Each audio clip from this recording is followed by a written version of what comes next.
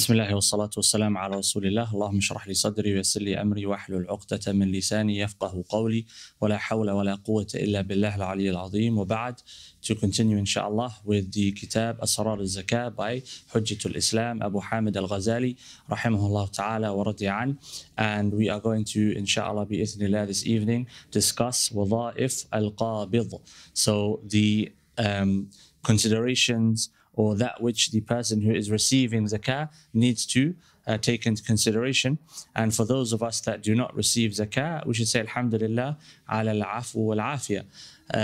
As Allah subhanahu wa ta'ala tests some of us with being the givers and others as being the receivers. And alhamdulillah, in the sharia, the test is it's an opportunity to earn reward from Allah subhanahu wa ta'ala, regardless the type of test. So the receiver is being tested just as the giver is being tested, and based upon the outcome of that test, the person is rewarded. So he says, the person who is receiving zakah, what does he need to consider? He says, الأولى أن يعلم أن الله عز وجل أوجب صرف الزكاة إليه ليكفي همه فليأخذ ما يأخذه من الله سبحانه رزقا له. So firstly, he says that the person who receives the zakah needs to understand that Allah subhanahu wa ta'ala has obligated the giving of zakah. Why? To alleviate this individual and his like of the ham of being impoverished. The ham being the stress, the depression, the grief, the anxiety that comes with being impoverished. He says, فَلْيَأْخُذْ مَا يَأْخُذُهُ مِنَ اللَّهِ سُبْحَانَهُ وَتَعَالَى رِزْقًا لَهُ. And so he should take this, that which has been given to him by Allah subhanahu wa ta'ala. And the ulama of Islam, the awliya of Allah subhanahu wa ta'ala, those who know Allah, they see Allah, they don't see the medium. And so a person comes and gives him something, he sees it as being a gift from Allah. The student learns, he sees the teacher as the medium, but the giver is who? Allah. A person receives, they see the person who's given it as the medium, but the giver is Allah. And so their heart is attached to Allah subhanahu wa ta'ala, and that's very important. He says that Allah subhanahu wa ta'ala has made zakah wajib upon the Muslimun. Why? So that individuals such as himself is relieved of the ham. Number one, so let him take it as rizq from Allah subhanahu wa ta'ala, وَعَوْنًا لَهُ عَلَى الطَّاعَةِ, as a means of sufficing himself and providing for himself and his family, and a means of aiding him in the obedience to Allah subhanahu wa ta'ala. Again, it's important. Then he says, وَلْتَكُنْ نِيَّتُهُ فِيهِ أَن يَتَقَوَّى بِهِ عَلَى طَاعَةِ اللَّهِ تَعَالَى. And his intention when taking the zakah should be to strengthen himself upon the obedience of Allah subhanahu wa ta'ala. And this is a general principle. So we can take this as a qa'idah amma, that our provision should be taken as a means of strengthening ourselves in the obedience of Allah subhanahu wa ta'ala, whatever the provision looks like. So when I'm eating, I should have the intention, or try to have the intention, I'm eating to strengthen myself for the obedience of Allah subhanahu wa ta'ala. I'm drinking for the sake of what? Being obedient to Allah subhanahu wa ta'ala. I'm granting myself strength. I sleep, I'm going to sleep so that I wake up and I have the ability to be obedient to Allah subhanahu wa ta'ala. And so everything I do becomes about utilizing whatever it is I'm doing for the sake of Allah subhanahu wa ta'ala. And through that, I turn my entire day into ibadah. Everything I consume becomes ibadah. But if we think about our time today, do we consume for the sake of worship and obedience? No. We consume for the sake of what? Pleasure. We consume for the sake of what? Dunya. And for that reason, we're sick. We're sick in our bodies and we're sick in our hearts. Because pleasure, you can never get enough pleasure. You can never get enough. The more you consume, the more you want. The only way that you can suffice yourself of pleasure is to stop yourself from indulging. So he then says, الثانية, the second point that the person who receives zakah needs to take into consideration, أن يشكر المعطي, that he shows his gratitude to the one who has given to him. How? By making dua. We're going to see. He says, وَيَدْعُوا لَهُ, and make dua for him. And it could be simply, جَزَاكَ اللَّهُ خَيْرًا, رَزَقَكَ اللَّهُ فِي الْجَنَّةِ, something which brings happiness to the giver's heart. He says, وَيَكُونُ شُكْرُهُ وَدُعَاؤُهُ بِحَيْث لَا يُخْرِجُهُ عَنْ كَوْنِهِ وَاسِطًا. And when he shows his gratitude to this person and he makes dua to this person, he does not transgress, i.e. he does not turn this person into the giver himself. No, he realizes Allah is the giver and this person is the medium. And so he thanks him as the medium. Jazakallahu khayral jaza. You might make dua that Allah subhanahu wa ta'ala grants you provision and someone comes to you and provides. Where did that come from? It came from Allah subhanahu wa ta'ala. This person is simply carrying out the command of Allah subhanahu wa ta'ala, i.e. the command, the qadr of Allah subhanahu wa ta'ala. And there are so many stories, like I'm talking about real life stories of individuals. They were in need, they make dua and someone comes and suffices them. Where is it coming from? It's coming from Allah subhanahu wa ta'ala. It's coming from Allah subhanahu wa ta'ala. I know of an individual who was in need and they needed a significant amount. They were making dua and I know this person and I know the person that gave them what they gave them as well. It's a real life story. The person was in need of a significant amount. They were making dua. A person came to them and said, I saw you in a dream and I saw myself giving you this amount of money. This is for you from Allah subhanahu wa ta'ala. Literally. And there are so many stories like this. When our hearts are attached to Allah, when we attach ourselves to Allah subhanahu wa ta'ala and not to the medium, Allah subhanahu wa ta'ala opens up. Likewise, if we want to advise someone, we want to try to request something from someone, we want to seek permission from someone, we don't attach ourselves to those individuals. We attach ourselves to who? Muqallib al-qulub. So he says, ويدعو له ويكون شكره ودعاؤه بحيث لا يخرجه عن كونه واسطة فقد قال النبي عليه الصلاة والسلام من لم يشكر الناس لم يشكر الله. The Prophet عليه الصلاة والسلام, he said, whoever does not show gratitude to the people does not show gratitude to Allah subhanahu wa ta'ala. And as has been mentioned before, the ulama, they say either this means that the person who does not show gratitude to the people has an ungrateful heart. Therefore, he cannot recognize that which he needs to show gratitude for. And so when it comes to showing gratitude to Allah subhanahu wa ta'ala, he's unable to do so. Or it means that this person, by not showing gratitude to the people, is not showing gratitude to Allah subhanahu wa ta'ala. Meaning, to show gratitude to Allah, you have to show gratitude to the people. Then he says, وقال النبي عليه الصلاة والسلام من أسدى إليكم معروفا فكافئوه فإن لم تستطيعوا فادعوا له حتى تعلموا أنكم قد كافأتموه. The Prophet عليه الصلاة والسلام, he said, if someone gives you something of good, then كافئوه, give him something as a recompense for that which he has given or done for you. And if you cannot recompense him for that which he's given to you or done for you, then make dua for him until you feel that you have recompensed him. And this is why it's important that we make dua for our parents and for our teachers. The parents, the ones that look after us in the dunya, the teachers, the ones that look after our akhirah. Our parents protect our dunya, our teachers protect our akhirah. And we can never recompense our parents or our teachers for what they do for us. Therefore, we should make dua for them.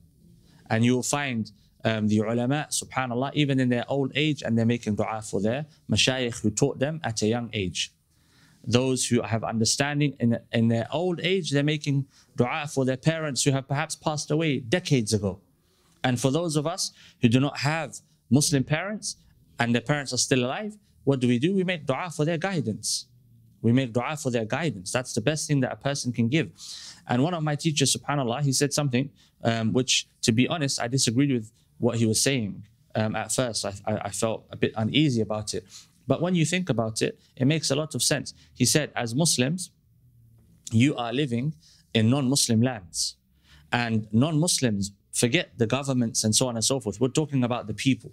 Non-Muslims have extended their hands to you and have helped you as Muslim people coming from Muslim lands. Lands that do not belong to you, they've opened their arms, they've welcomed you, they've given you homes, they've given you opportunity for wealth, opportunity to earn provision, etc., etc. Therefore, you should extend your gratitude to them. How so? By giving them the best gift you can possibly give them, which is what? Guidance. Guidance. That's the best gift you can give to someone.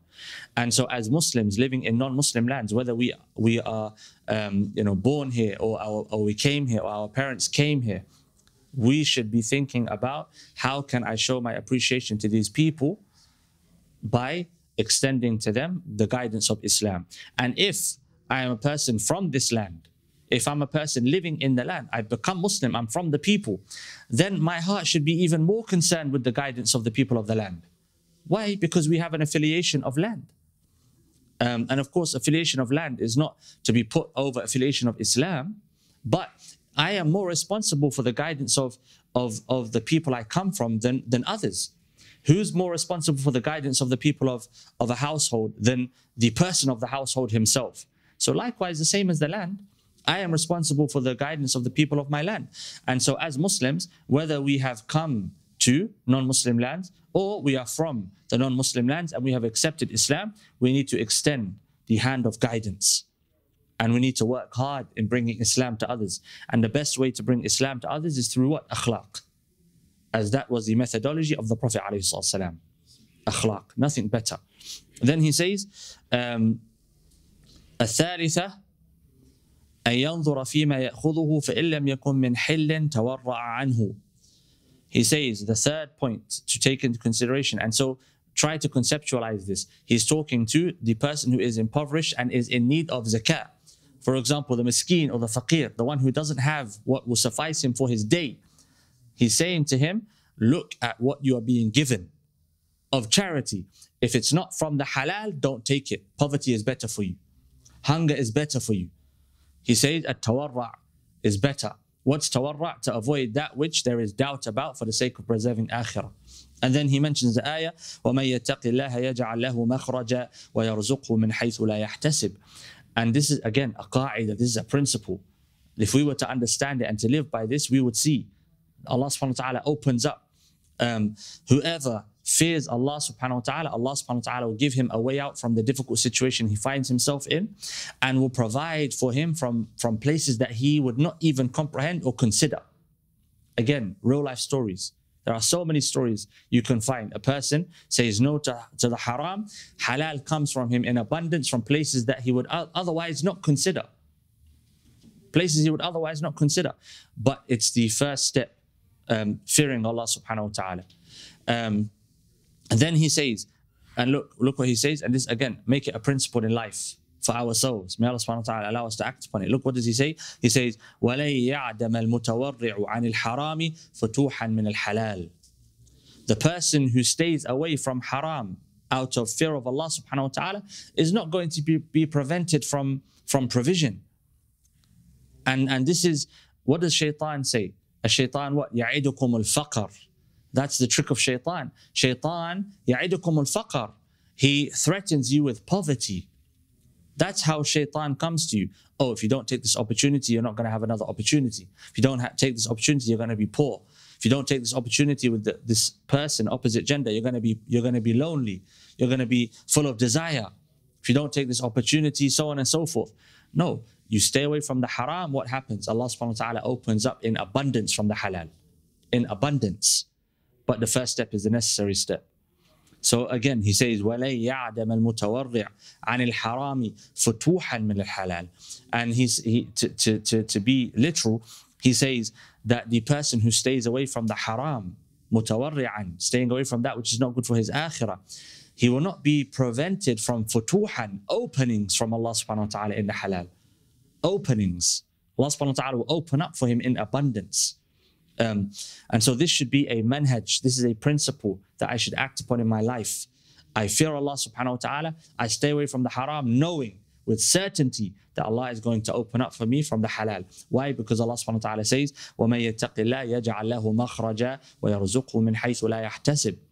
Do we not believe in the word of Allah subhanahu wa ta'ala? We do. And so it's about application. He says, الرابعة أن يتوقع مواقع الريبة والاشتباه في مقدار ما يأخذه. And this point here, subhanallah al-azim, is so important and integral to our context today, to everyone who works in charities, to students of knowledge, to those who are working in Islamic field, in Islamic sectors, speakers, all of these individuals, and those who take zakat, of course, because it's about the chapter of zakat. He says that a person should stay clear away when taking, even though they deserve, when taking, they should stay away from taking basically that which they don't deserve, i.e. they should be very, very careful and cautious and stay away from the doubt about the amount that they deserve, meaning they should take the minimum, not take the maximum. He says, فَلَا يَأْخُذُ إِلَّا الْمِقْدَارَ الْمُبَاحِ, and so he should not take more than that which is permitted. And today, being honest and frank in da'wah, how many individuals are taking the money of the Muslims? Taking money of Muslims. You hear of individuals and they're receiving amounts that I'm not going to repeat for one night. For one night of reciting the Quran or giving a lecture, and they're receiving, amount of money which is unacceptable. Why? This is the money of the Muslims. Charity organizations and the head of these charities are giving themselves £100,000 a year, for example, giving them an excess amounts per year and things like this. This is unacceptable behavior. He says, ولا يأخذ إلا إذا تحقق أنه موصوف بصفة الاستحقاق. And before even considering the amount that he takes, he should make sure that he is actually from those who deserve to take. Am I actually from those who deserve to take zakah before I take zakah? Today, we're looking for means of taking even if we don't deserve it. Why? Because dunya is more important to us than akhirah. And we do it in the name of deen. Today, the deen is used as a vehicle for the dunya. But the dunya is supposed to be used as a vehicle for the deen. And it's become such a common practice that we become desensitized to it. And it's very easy to fall into it. And I'm going to mention a few points here. He says, فَإِنْ كَانَ يَأْخُذُهُ بِالْغَرَامَةِ فَلَا يَزِيدُ عَلَى مِقْدَارِ الدَّيْنِ. If he's taking zakah because he has a debt, for example, then he should not take more than that which he owes. Or if he did islah between two parties, he rectified between two parties, and he had to pay both sides, he should not take more than what he spent. Then he says, وَإِنْ كَانَ يَأْخُذُ بِالْعَمَلِ فَلَا يَزِيدُ عَلَى أُجْرَةِ الْمِثْلِ. If he is someone who works in the zakah sector, he should not take more than the salary of the average person who works in that sector that he's working in. So, if the average the average annual salary per year for a person who works in the charity sector is £38,000, he should not be taking more than £38,000. If the average salary for the CEO of a charity organization is £100,000, then he should not take more than that. And if he can, he should take less than that, of course. But he should not take more than the average salary for the sector that he's in. Why? Out of tawarru' and taqwa.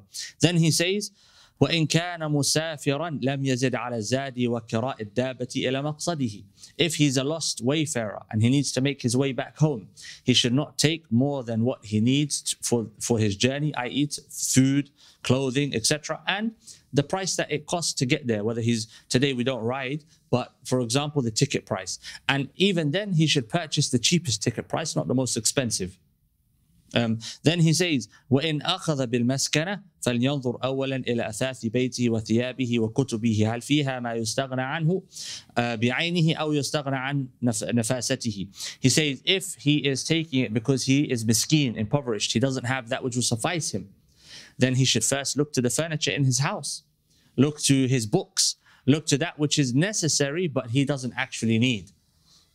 And if he can, then sell those things rather than taking zakah. Then he says, فَيُمْكِنُ أَن يُبَدِّلَ بِمَا يَكْفِي وَيُفَضِّلْ بَعْضَ قِيمَتِهِ وَكُلُّ ذَلِكَ إِلَى اجْتِهَادِهِ. So he should replace that which he doesn't need and try to exchange it, etc. Why? So that he can stay away from zakah. Then he says, ثم إذا تحققت حاجته فلا يأخذن مالا كثيرا بل ما يتمم كفايته من وقت أخذه إلى سنة.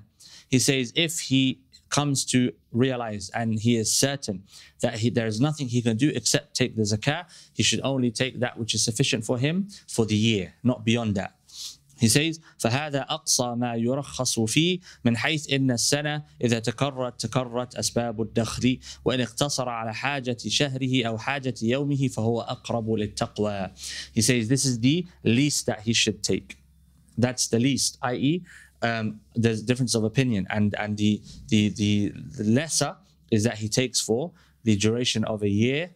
And he says if he can take for the duration of a month or even just a day and find a way to suffice himself after that, that's closer to taqwa. Why? Because he's taking the wealth of Muslims. Therefore, he should take it with extreme caution and he should hold himself accountable. Then he says ومذاهب العلماء في قدر المأخوذ بحكم الزكاة والصدقة مختلفة فمن مبالغ في التقليل إلى حد أوجب الاقتصار على قدر قوت يومه وليلته وقال آخرون يأخذ إلى حد الغنى وحد الغنى نصاب الزكاة إذ لم يوجب الله تعالى الزكاة إلا على الأغنياء. So he says the ulama, they've differed. Some say that he should take for the duration of a year what he needs for a year. Others say he should take until he is wealthy. Why? Because that's when the zakat is no longer, or that's when zakat is obligatory upon him. Therefore, he should take it until zakat is obligatory upon him. So he should be given enough to make him a person who is wealthy enough to give zakat. Yeah, and he's saying that we should suffice with the bare minimum. Why? Because it's the safest. And in ibadat, we take the safer option. General principle. When it comes to ibadat, you take the safer option. Regardless of the opinion that you follow, i.e. your madhab, you take the safer opinion. And that's the way of the ulama of the madhahib anyway. They'll say يستحب الخروج من الاختلاف. It's recommended to take yourself out of the space of difference of opinion. How so? By following the ahwat, by following the safer opinion. For example, with the ulama min al-ahnaf, they will say that the niyyah is not fard, it's not wajib, it's in wudu. But the Shafi'iyya, the Hanabala, they'll say, no, you have to have the niyyah. Do you think that an alim Hanafi is going to say, I don't need to have the niyyah, I'm not going to do it? Of course not. Why? Because they want the reward and they want to be safe in their deen. And so we should take that approach. Then he says, فَإِذَا وَجَدَ الْقَابِضُ فِي نَفْسِهِ شَيْئًا مِمَّا يَأْخُذُهُ فَلْيَتَّقِ اللَّهَ فِيهِ. If the qabid, if the qabid feels that there's something about what he's taking, he doesn't feel right about it, then he should fear Allah subhanahu wa ta'ala and he should not take that which he feels uncomfortable about. وَلَا يَتَرَخَّصْ تَعَلُّلًا بِالْفَتْوَى مِنْ عُلَمَاءِ الظَّاهِرِ. And so listen to what he says here. And he should not follow the rukhsa. He should not follow the easy opinion given by the fatwa of ulama al-zahir, those who present themselves as ulama, but the reality is they're not ulama. They're not ulama of akhirah. They're ulama of dunya. They're not concerned about standing in front of Allah subhanahu wa ta'ala. They're concerned about what? The ahkam of dunya. He says, فَإِنَّ لِفَتْوَاهُمْ قُيُودًا وَمُطْلَقَاتٍ مِنَ الضُّرُورَاتِ وَفِيهَا تَخْمِينَاتْ وَاقْتِحَامْ شُبُهَاتٍ. He says, why? Because in their fatwa, there are generalities and there are particulars and there are necessities and there's context and so on and so forth. And likewise, there are estimations and there are areas where they may actually be falling into a shubuhat, that which is doubtful. So what do? You take the approach of the atqiya, ulama al-akhirah, the ulama of they are ulama in fiqh, but they're also ulama in the akhirah. And he says, وَتَوَقِّي excuse me, he says وَتَوَقِّي الشُّبَهَاتِ مِنْ شِيمِ السَّالِكِينَ لِطَرِيقِ الْآخِرَةِ. The avoiding a shubahat, doubtful matters, is from the practices and the customs of the ulama of the akhirah, i.e. those who are studying and learning and teaching for the sake of reaching Allah subhanahu wa ta'ala. Staying away from doubtful things is from their approach. Not looking for the fatwa, looking for the opinion and following it. Like today, what's happening? Today, this is exactly what's happening. Someone will say, oh, the ulama and the ahnaf, they say it's permissible to marry a woman without a wali present. Khalas, I'm a young person, I've got desire, fitna, I don't want to fall in haram, I'm going to marry this sister. No wali present. That's following what? Shahawat. That's following tarakhus. This is tarakhus fi deen. And the ulama say man tarakhasa tazandaqa. The one who follows the rukhas, the easier options, the options which are then from each madhab, he's joining between salawat because he's following a rukhsa. He's marrying without wali because he's following a rukhsa. He's wiping over his feet, not over socks, because he's following a shadh opinion here, and so on and so forth. This is what tazandaqa. This is going to lead to leaving Islam. The person who follows the deen in that way, he's going to eventually leave Islam. No, the Muslim follows the safer opinion without being extreme in that. Why? Because there are others, they fall into the other side. They become extreme. They have no moderation, where they have to repeat their wudu 5, 6, 7, 8, 9, 10 times because I don't know if I had the intention. I don't know if I did it properly this time. They have to repeat the salah. Why? I don't know if I pronounced the dad properly. Did I have the shadda on iyak? And so on and so forth. No, that's another form of extreme. The way of Ahlul Sunnah is what? To be balanced, to be moderate in our approach. And so today, when we practice Islam, we have to practice Islam with the sense of staying away from al-shubuhat, not just al-muharramat, staying away from the makruhat, not just the shubuhat. If something is disliked to Allah subhanahu wa ta'ala, I try to stay away from it. If something is doubtful, I stay away from it. Otherwise, I'm going to put myself into a hole which can sometimes be very difficult to get out from. And I have to be honest with myself. If I'm following my desire, be honest about it and say I'm following my desire. Don't try to play with the deen. This is the way of the nations that came before us. They're told not to fish on a Saturday. What do? They place a net and collect the fish the next day. We weren't technically fishing. This is what people are doing today with the deen. They desire to eat certain foods. Oh, it's the food of Ahlul Kitab. But you have the food of the Muslims all over the place. Why are you playing with the deen? It's very, very dangerous. And so, imagine, Imam Ghazali, rahmatullah alayh, he's giving this advice to a person who is in need, impoverished, and he's telling him, if you have doubt about it, don't take it. Remain poor, better for you. So what about the likes of us who are wealthy? That's the reality. Living in the West, no matter what class you live in, as long as you have a house, i.e. you have a roof over your head, and you have food in your cupboard or your fridge, even if it's a small amount, you're wealthy. You have running water, you're wealthy. You have clothes on your back, you're wealthy. You have a pair of shoes that don't have holes in them, you are wealthy.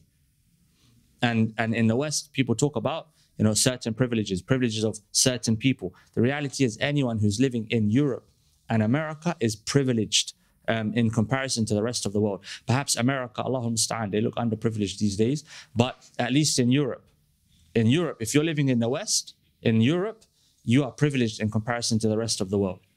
And if you don't know that, you simply have to get on a plane and go to another country and you'll see it with your own eyes. The problem with many of us in Europe, we haven't traveled, we haven't seen what real poverty is, we haven't seen what real suffering is, and we complain about very basic, silly things. And we assume ourselves to be impoverished, not knowing that we're wealthy. And so he's saying this to an impoverished person. You're poor, you don't know where you're going to get your next meal from, but if you fear that the sadaqah being given to you is haram, don't take it. So what about us? Well, I shouldn't follow my desires. If I have doubt about food, is it halal or haram? It's from the people of the book. Khalas, some of the ulama in our time, they say that's not permissible. Are they really people of the book? Stay away from it. Is it really that important that you eat a Big Mac? It's not. Is it permissible to get married without the wali? Some of the ulama, they say it's permissible. But many of the ulama, they say it's not permissible. What are the consequences of getting married without a wali? The consequences are your marriage, if it's not correct, your marriage is fornication. You are fornicating with that woman. So what should you do? Taqillah, stay away from it. The context of the ulama when they said it's permissible to get married without a wali, is it the context that we're living in today? Not the same context. And so we have to fear Allah subhanahu wa ta'ala with the application of deen. People are playing with the deen nowadays. People are playing with the deen. And this is the way of nifaq. This is what leads to nifaq. What does Allah subhanahu wa ta'ala say about the munafiqun? وَإِذَا قِيلَ لَهُمْ لَا تُفْسِدُوا فِي الْأَرْضِ قَالُوا إِنَّمَا نَحْنُ مُصْلِحُونَ أَلَا إِنَّهُمْ هُمُ الْمُفْسِدُونَ وَلَكِنْ لَا يَشْعُرُونَ. If it said to them, stop sowing corruption in the earth, they say, we're not sowing corruption, we're rectifying. Allah subhanahu wa ta'ala says, أَلَا إِنَّهُمْ هُمْ الْمُفْسِدُونَ. They are the corrupters, the sowers of corruption. It's correct if you say, أَلَا إِنَّهُمْ مُفْسِدُونَ. You can say they are sowers of corruption. But Allah subhanahu wa ta'ala says, they are the sowers of corruption. وَلَكِنْ وَلَا يَشْعُرُونَ. But they do not feel it. They don't feel it. They don't recognize. They don't realize.